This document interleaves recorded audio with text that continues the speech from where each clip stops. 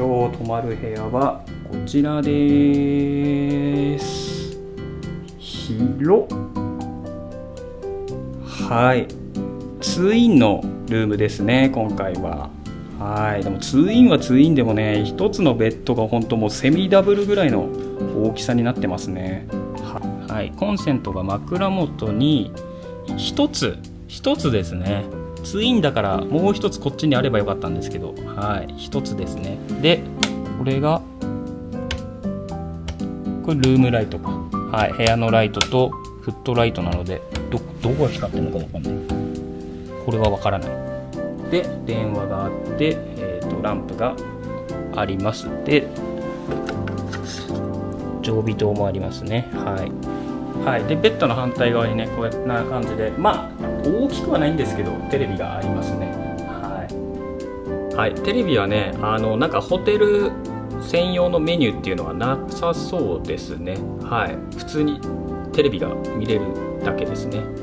露天風呂とか大浴場とかの混雑状況は直接確認するしかなさそうですね。はい、デスク周りはこんな感じになってます。はい、かなり広いです。はい、鏡も、はい、ここにありますね。消毒剤もありますね。はい、であとね、ノーマットがありますね。アースノーマットがあって、でティッシュ、はい、でリモコンですね。はい、でちょっとね、ここガラスになってるんですけど、この下にあるんですよね。どうやってこれか。はい、違う、ごめん、ここを開けますね。はい、すごい、こんななんてんだ、ちょっと怖いけど。マグカップと、あとグラスが2つですね。はい、でお茶が4つありますね。あと栓抜きがあります。はい、ここはなんか物とか、しまえるところがありますね。はい、で冷蔵庫ですね。一応冷蔵庫の電源がここにも、はい、ありますね。いりきりって。で冷蔵庫の中身は、はい、今ちょっとね、お土産買ってきたやつをね、しまっちゃったんですけど、冷凍庫ありますね。ピッチャーがあります。水は入ってないですけどピッチャーがあって、あと電気ケトルもありますね。はい、でデスクの後ろにもね、コンセントが2つありますね。こちらの引き出しにはこれなんだろう、羽織るやつかな。浴衣を羽織るやつ、帯だけあります。はい、で浴衣は1階のねフロントで好きな柄をね選べるそうなので、そちらから、取ってくるって感じですね。後で行きたいと思います。はい、でゴミ箱が1つあって、あとこれあれかな、タオルを干すやつかな。はい、ありがたいことに空気清浄機もあります。でなんだろう、ここなんかここに開かずの扉があります。はいコネクティングルーム、多分つながってるんですかね。もしかすると隣の部屋と、非常時に使うような感じかもしれないです。こちらに小さいテーブルですね、があって、椅子が2つあります。はい、で景色ですね。おー、すごい、こんな感じで山ビューですね。はい、めちゃめちゃすげえ。はい、でこちらが、クローゼットになりますね。でハンガーが2、4、6個で、スリッパもありますね。スリッパ2つ、はい、靴べらがあって、反対側にセーフティーボックスですね。はい、セーフティーボックスがあります。ここはディセッシュですね。はい、ディセッシュ。はい、でこちらがユニットバスルームですね。はい、結構広いですね。基本的なウォシュレットがありますね。はい、鏡がでかい。シャンプー、コンディショナー、ボディーソープですね。はい、コップが2つと、あとフェイス&ハンドソープもありますね。でドライヤーがパナソニックのユニティですね。結構でも水道周りはなんか年季は入ってるかなって感じはするけど、清潔感はありますね。はい、弱くもなく強くもなくって感じですね。基本的にここ露天風呂と大浴場あるので、使わないとは思うんですけど、であと、はい、ハンドタオルですね。一応荷物置きのところにも2つコンセントがあります。多分これエアコンのスイッチだと思うんですけど、冷房なのか暖房なのかちょっとわからないですね。これかはい、であとアメニティの方がバスタオルとハンドタオルですね。歯ブラシも、ありました。でこちらの、はい、バッグもついてます。これを持ってね、大浴場の方に行くって感じですね。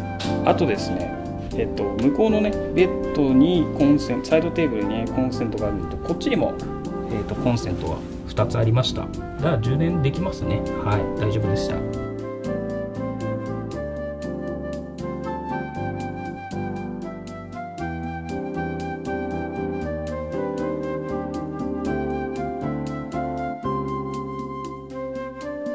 はい、とりあえず浴衣に着替えました。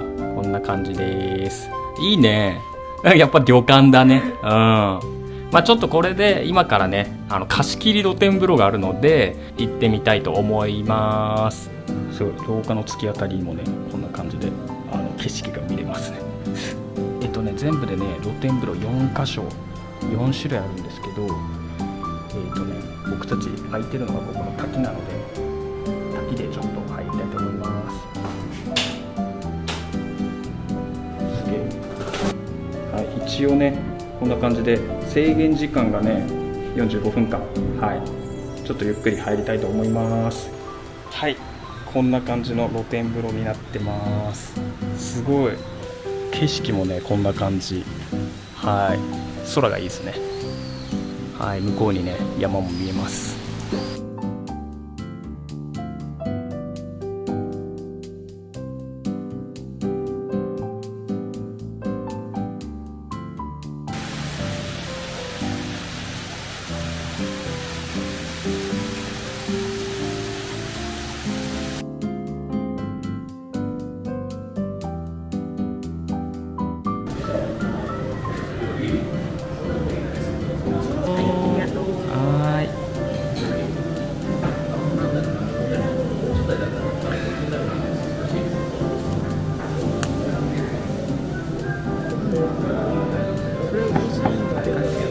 自家製だよね。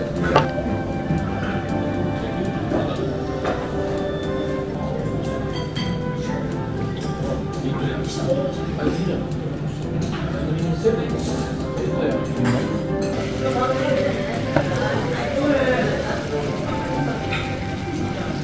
ごいグツグツってるよ。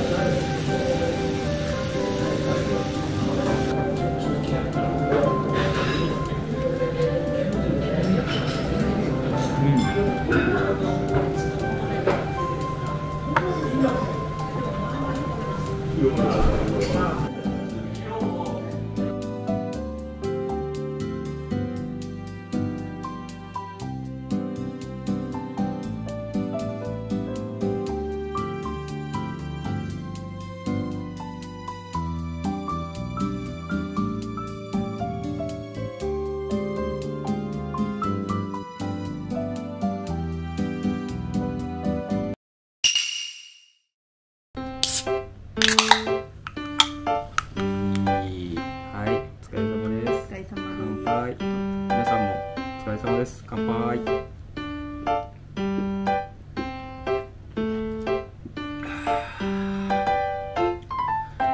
うまい。はい、ゆうこさんは薄塩ですね。僕はじゃがいも食べます。半分ぐらいの、ちょうどいいですね。一口サイズです。うまい。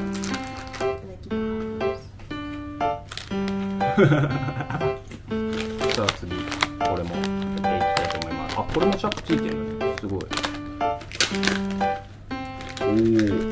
ツオとなんかイクラの匂い。いただきます。梅とネバネバ感。やっぱネバネバ感あるね。いやでも美味しいね。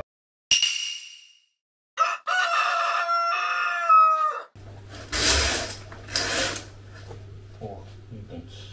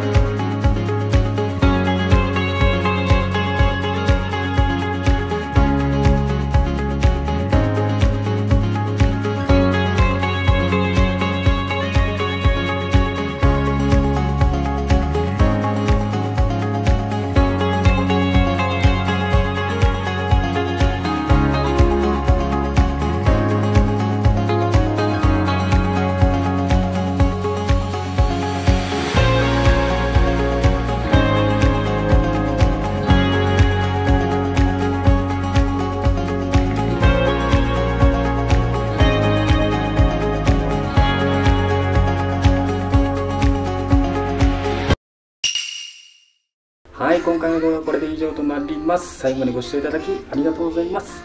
これからもね、こういったホテルレビューをして皆さんにね、お役に立てる情報を発信していきますので、よかったらグッドボタンと、あとチャンネル登録の方もよろしくお願いします。